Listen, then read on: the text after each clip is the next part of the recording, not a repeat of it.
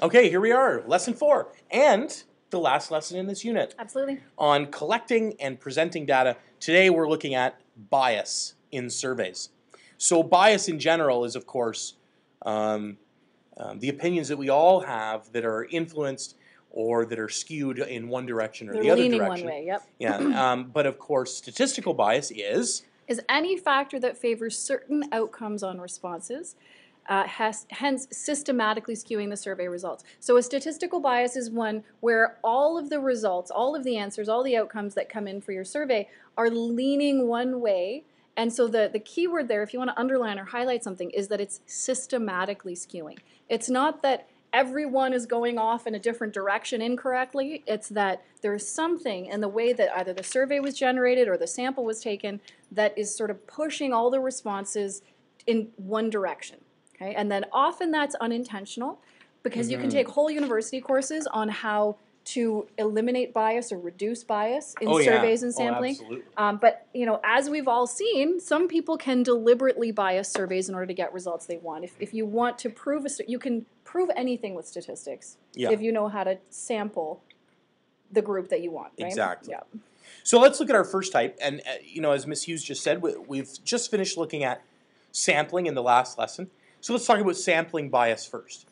Sampling bias occurs when the sampling frame does not reflect the characteristics of the population, or when the sample does not represent the sampling frame. So this is why it's so important for us to choose an appropriate sample based on a good method.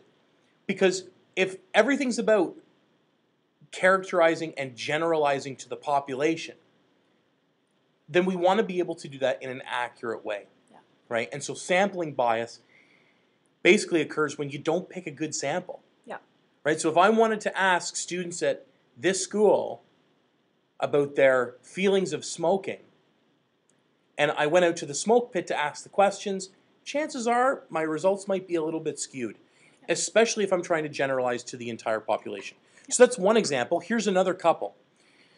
So a survey asks students in a high school auto shop whether they own a car, whether they own their own car or not. Okay, so what's wrong with that? Well, I would say that if you look at the fact that usually auto is an elective. True. The students that take auto may have a higher interest in cars. Also true. And as a result, may place a higher priority on owning their own car. That's a lot of maze, Mr. Jackson. It is a lot of maze. It's not a certainty. And so that's what's more important, is that whether or not you agree or whether or not you disagree, it's the fact that whether bias could happen that we have to look at, okay, because it could be there, do we really want to work hard on all these samples and on showing the data only in the end to realize, oh, yeah, okay, our results are biased and that doesn't reflect the population at all. So in this case, it would be best to avoid this class and maybe look at other classes that are more representative of the population. Of the whole population. So what if we handed out surveys in the school lobby on Friday afternoon asking questions about skipping school? Do you skip school? How do you feel about skipping school? So we do this Friday afternoon. So what's wrong with that, though? Well, I guess, the biggest problem is that if you're there on Friday afternoon, you are probably a person who is a little bit less likely to skip. So your feelings about skipping would be different, and the frequency with which you skip is probably different. So the problem here is that the people that you could ask, the people who are in the building or your sampling frame, is not representative of your population, because at that time of day, at that time of the week, anybody who would like to skip may be more likely to be out skipping. Yes, exactly. So we're not going to be able to extrapolate to the whole population and generalize about them since our sampling frame is so biased. So non-response bias is a different kind of bias. And basically when we talk about non-response bias, this occurs when particular groups are underrepresented in a survey because some people choose not to participate. So very often when, say, doctor's office perhaps leaves a survey, just on a desktop and says, okay, fill this out if you're interested. you know, only certain characteristics of people, only certain types of people are going to fill out that survey.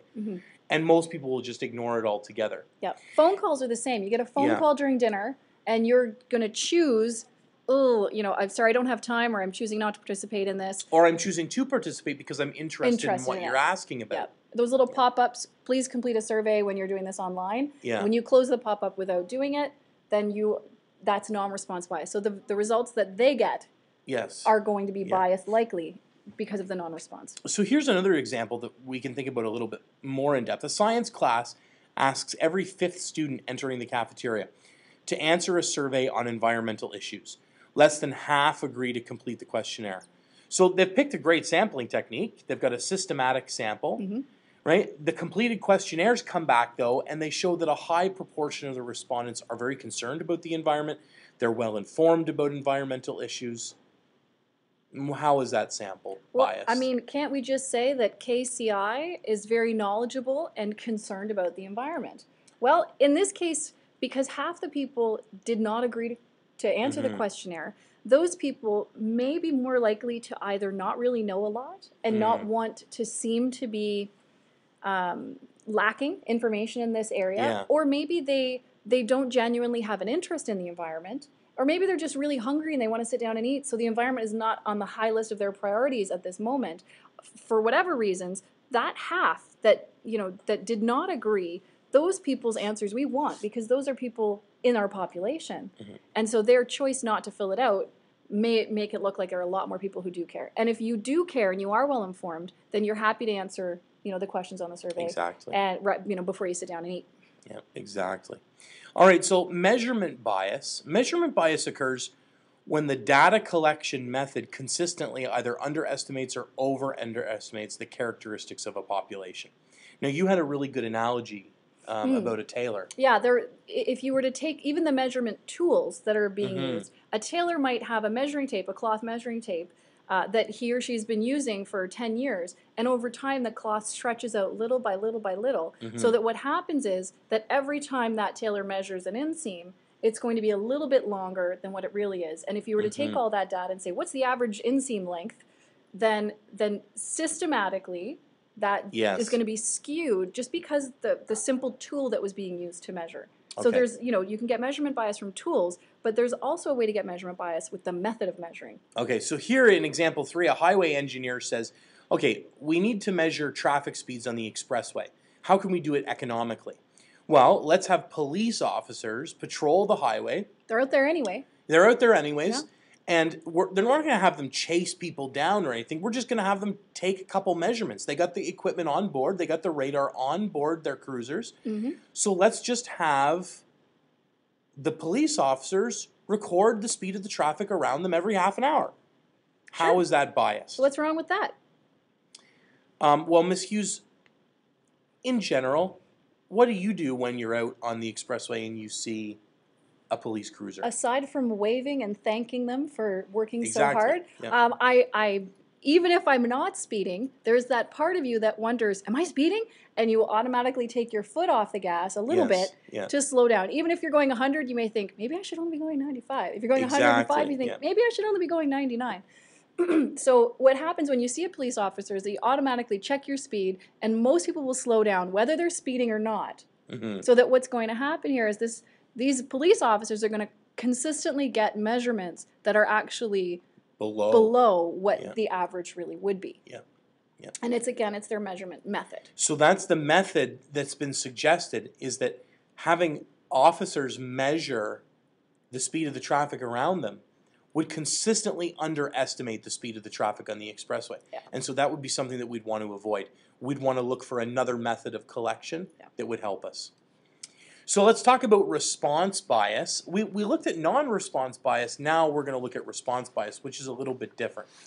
This is when participants in a survey deliberately give false or misleading answers to influence the results. Or instead of giving false or misleading answers to influence the results, they may just be too embarrassed to answer sensitive questions honestly. Either way, the answers aren't honest. And so whether they're doing it on purpose to influence the results or they're just a little bit too embarrassed to answer those sensitive questions, the response bias occurs basically when the answer that's given is incorrect and the participant knows it. Yeah. Okay. So a couple examples or instances where you could see response bias, not where you 100% will, but where you could. Blood donor clinics especially. Anytime when you're talking about sexually transmitted infections, possibility about embarrassment associated with them. So really anytime in a medical setting, you may find that blood donors may not be truthful about the number of partners perhaps that they've had, or about the nature of the partners that they've had. And so this is a time when really a lot of people might just be a little bit too modest and too embarrassed to answer truthfully.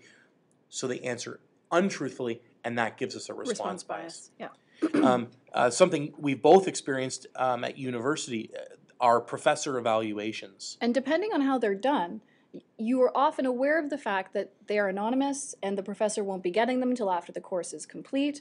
But sometimes that's not enough. There's still that part of you that fears that they will see them early and they'll somehow know you did that.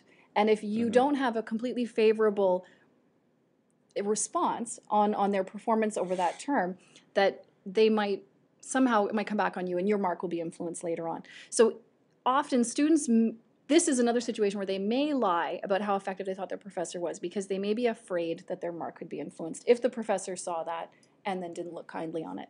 Yeah. Another example, teachers asking questions in class. Very, very often, students are going to be influenced by their peers. And, it could be in a very positive way, it could be in a very negative way. And so, depending on the audience, students in this case might answer questions differently. And that's not just a characteristic of teenagers. That's a characteristic of anyone in general. And that given an audience or given people around us, we may answer questions a little bit differently. Specifically in class, though, when I ask a question to say, how many of you have prepared for this test? Some people may put one hand up, some people may put two hands up. I prepared like crazy. And depending on how the class goes, there may be, maybe a quarter to a half that maybe haven't prepared a lot, and they kind of look around at what their peers are doing and they say, oh yeah, I studied as well. Yeah. It can also work the other way, and that perhaps certain students will feel the need to act or behave in a certain way or to answer questions in a certain way. Always very evident at the beginning of some classes where that peer interaction, well, it's not cool to like math, so I'm just going to say what everyone else is saying, I hate math, right? And you see that a lot, depending on the different class and how it's made up. Yep, and that's a good example of response bias. So now talking about wording and how wording can affect responses. Really. Yep. The language used can really influence respondents' answers.